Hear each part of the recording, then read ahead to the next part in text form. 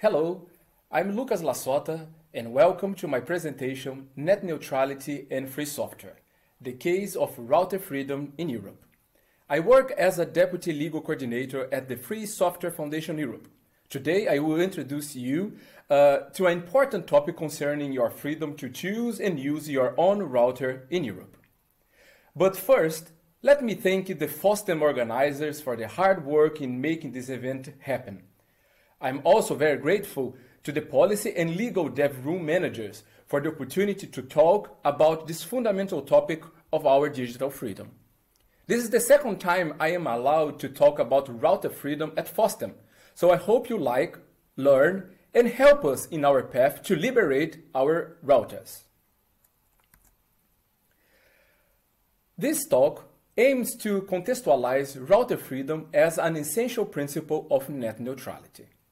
In order to do so, first, we need to understand what is net neutrality and how the freedom to choose our internet equipment fits into the European legal framework. In the first part of this talk, we will learn the legal dispositions in the European Union and the principles composing what is today called net neutrality. Then, we will briefly discuss why free software is the enabling component of router freedom, allowing users to explore and the maximum of the configuration of their equipment, choosing the best solution for performance, security, and data protection. In a higher level, free software and router freedom foster competition and sustainability in the internet equipment market. We will also quickly check the work that FSFE has been doing in the last decade to protect and promote end users' rights and sovereignty when connecting to the internet. However, not everything is a sea of flowers. If the router freedom was completely out of danger, this talk wouldn't have any sense. In fact, several hurdles are threatening end users' ability to use their routers in the EU. As we will see, ISP, Internet Service Providers, are the ones who have no interest in allowing their customers using private routers. Besides, loopholes in the national implementation of net neutrality rules may create impossible hurdles for users to get their equipment working. Last but not least, the national authorities responsible for enforcing net neutrality in the EU member states have a bad history in monitoring abusive behavior, which does not help protecting the interests of end users against unfair commercial practices of internet services providers. Therefore, there's a lot to do, and you can take part on it. The last part of the presentation, you will learn how to contribute to our work and how to get involved. So let's get started and discover how net neutrality and router freedom are intrinsically connected.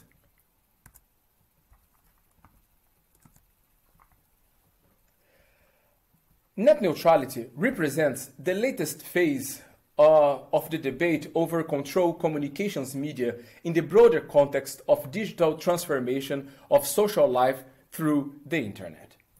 As we all know, the internet evolved from a limited state-controlled project to the largest computer network in the world, encompassing not only information exchange alone, but also a sophisticated multidisciplinary network for human interaction, communication, data processing and storage, and control of digital infrastructure. In this sense, access to the internet has become a central prerequisite for individuals exercising rights and freedoms in the information society. Net neutrality is a regulatory principle intended to protect the basic rights of internet users against opaque and invidious practices by their ISPs. As we can see in the image, today net neutrality rules in the European Union are addressed to companies providing last-mile access to end users. The European Net Neutrality Regulation enshrines users' rights to access and distribute information and content online. But it applies only to ISPs, which are only ones that are only linked in the internet access chain.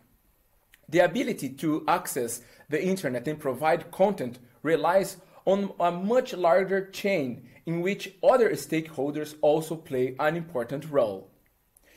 As we can see also in this graphic prepared by the French National Regulatory Agency, net neutrality is only the beginning stage of an open internet. Open internet means how freely the information can flow in internet and how content and service providers can compete for consumers' attention in a fair and transparent way.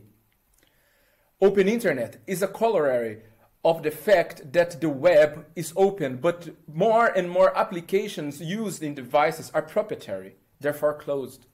By its terms, net neutrality is about commercial treatment of consumers by network operators and the risk of discriminatory practices. That means, in general terms, no throttling, no blocking of rival content, and no discrimination of users, content, platforms, applications, type of equipment, source addresses, destination addresses, or method of communication, except under narrowly defined conditions. Well, net neutrality is all about non-discrimination. Network operators are not allowed to enforce discriminatory treatment on consumers. Net neutrality has a strong political factor due to its impact on freedom to access online services, information, and online speech. It requires, therefore, strong monitoring and enforcement by regulators to protect and promote transparency and traffic management. As it occurs with free software, it is possible to say that net neutrality is composed by 4 principles. ISPs are not allowed to impose commercial practices that hinder end users' freedom of content, freedom of application, freedom of services, and freedom of devices. Net neutrality enables equitable access to information and helps prevent unfair and discriminatory pricing practices. It is an important factor in the freedom of speech protection. Net neutrality principles promote competition and innovation on digital markets. Router freedom, therefore, represents the hardware layer of the 4 freedoms, ensuring end users to attach their devices to connect as they want to the internet. It applies to mobile phones when users use their smartphones as hotspots modems or other routing equipment to connect to their internet as DSL, cable, fiber, or even satellite connections.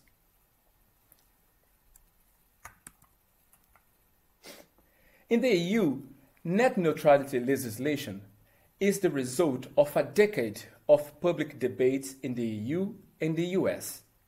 The original 4 freedoms were proposed in the beginning of 2000s in the work of North American legal scholars like Tim Wu and Lawrence Lessig to serve as grounds for regulatory principles aimed to set minimal standards for network operators in relation to their consumers.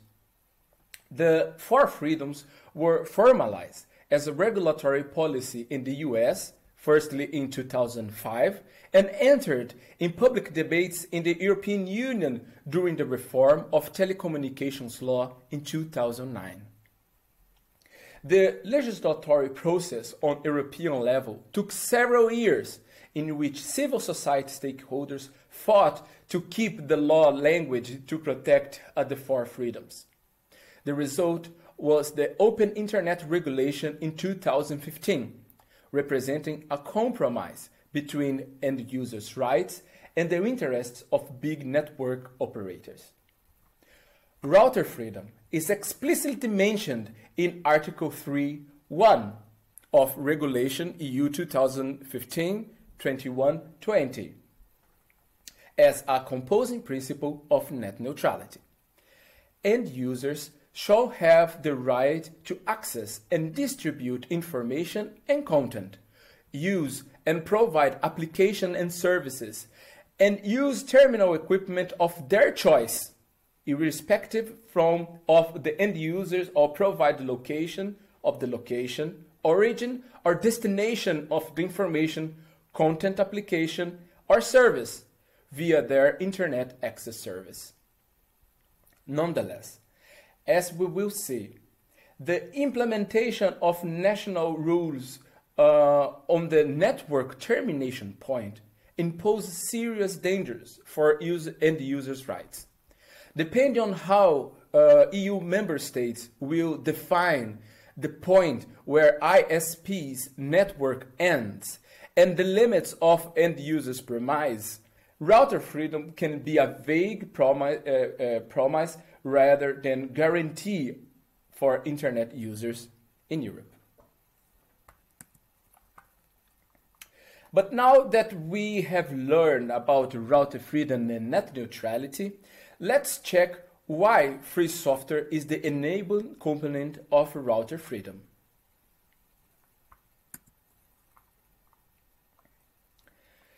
It should go without saying that in our society, we should be able to freely choose a technical device for use in our homes, like we are free to choose what mobile phone we want to buy. The whole internet traffic, encryption, backups, communication, shopping, writings, business interaction, and so on are transferred through our routers. During the COVID-19 pandemic, even our work traffic has been dependent on our routers.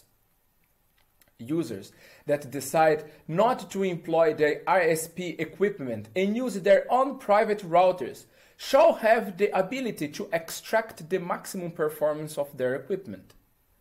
There are countless free software Linux BSD distribution available for routers, with some of them, as the OpenWRT, offering large number of optional packages in its repositories. Users can configure routers' operating systems in countless different ways. Freedom of choice is therefore facilitated by free software.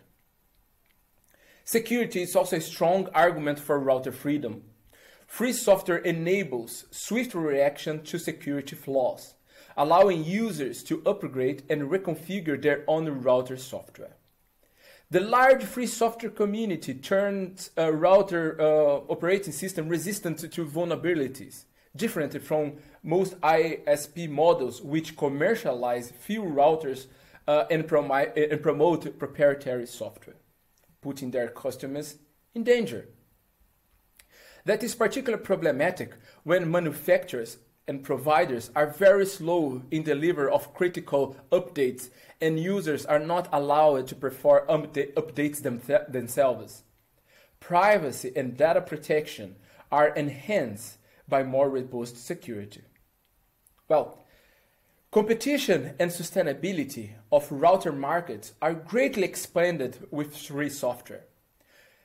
Users profit from the free competition that guarantees free choice and steady improvement of products. The lack of competition would, eventually, come at the cost of the user because security features would be continually reduced and the user friendliness would drop. This goes even further. If a user is forced to use a router, the ISP is only one step apart from supporting only one SIP provider or one cloud storage, one dynamic DNS provider, or one media streaming platform, and so on. Moreover, some ISP impose to use specific models, force them to acquire only compatible hardware.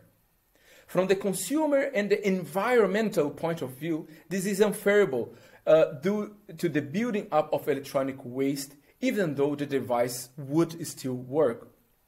Free software, therefore, allows old devices to be supported long after the manufacturer stops making updates.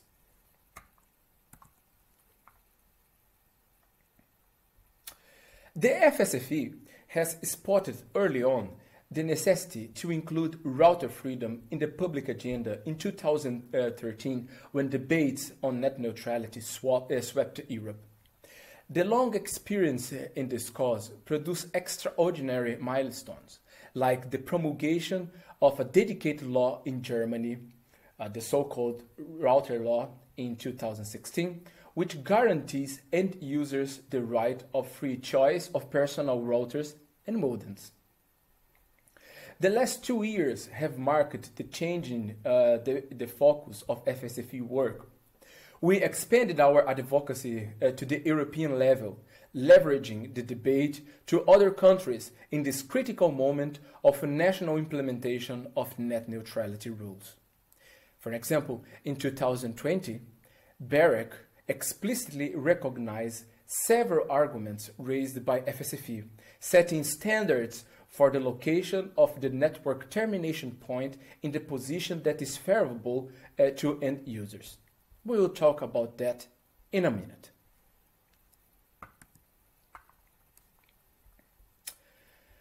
Well, nevertheless, there is still a lot to be done. Router freedom isn't a reality in many European countries yet. And even in those countries where laws have been passed, new rules means changing the regulatory framework and taking away from end users the right to use their own equipment and hardware. Let's talk about that now.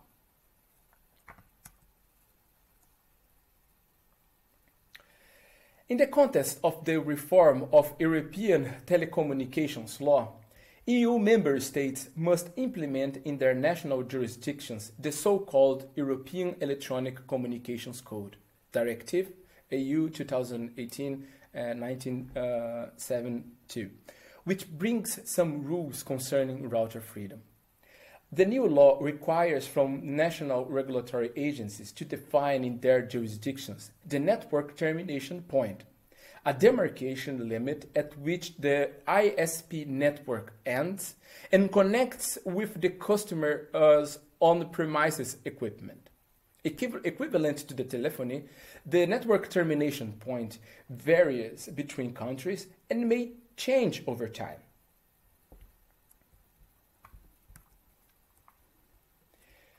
In order to complement the technical aspects of implementing net neutrality in Europe, BEREC, the communications regulator in Europe, was tasked to provide guidelines on the definition of the network termination point in several topologies. According to BEREC, the NTP can be determined according to 3 positions, as we can see in the screen. The points A, B, and C. The FSFE took part in public consultation in 2019 and strongly argued against any position that could damage the ability of end users to employ their equipment to connect to the internet. Point A is the only acceptable option.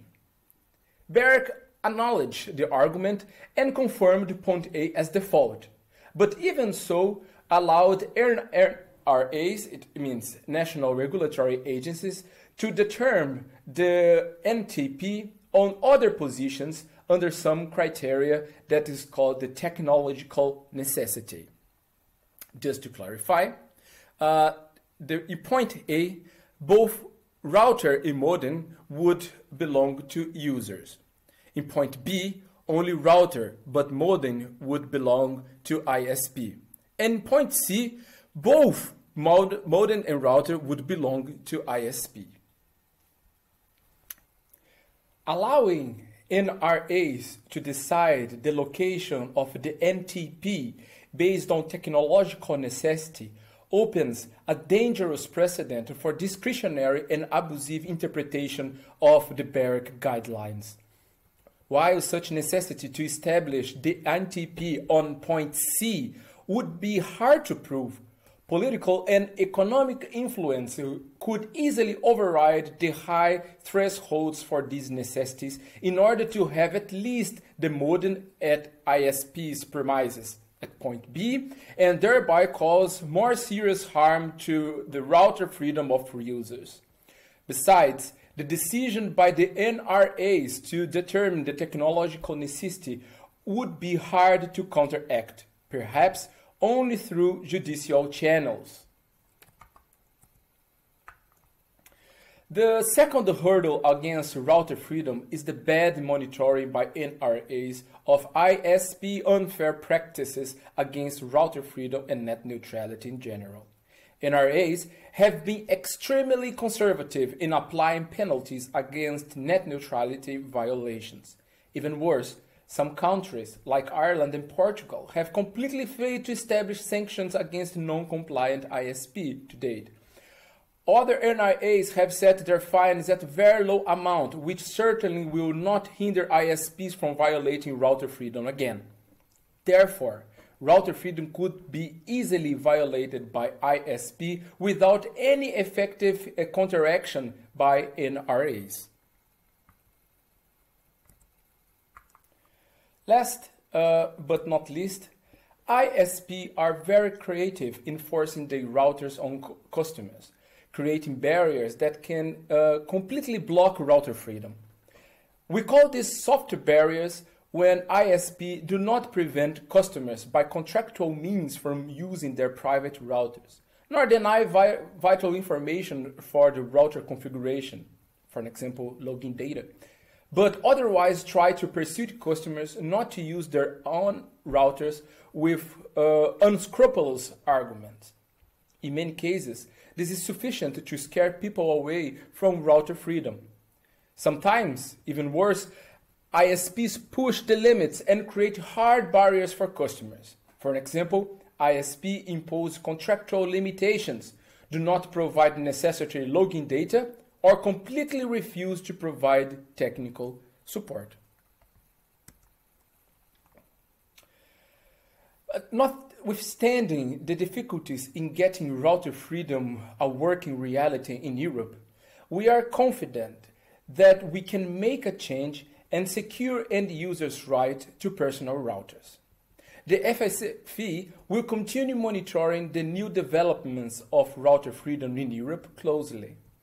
The new guidelines on NTP will have to be enforced by NRAs of 27 different countries, which will certainly lead to a lot of discrepancies. This kind of long-term engagement is only enabled by your help. And here's how you can participate. Well, first, contact your ISP in your region, in your country. Ask if you can use your own router and tell me the results. Send me an email at lucas.lasota@fsfe.org. Pretty straightforward, isn't it? And this way, we can understand better the situation on EU member states and to develop strategies against ISP commercial practices and also to denounce this kind of treatment to the national regulatory agencies. In the end, please consider also a donation to enable the FSFE work. I thank you very much for your attention, and I hope that we can discuss right now if you have some questions. Some legal information though. The slides are licensed under Creative Commons license BISA 4.0 unless stated otherwise. Photo credits, Echo Grid, Victor Garcia and James Street on Unsplash. The router sensual models was taken from Turi's website. Thank you very much.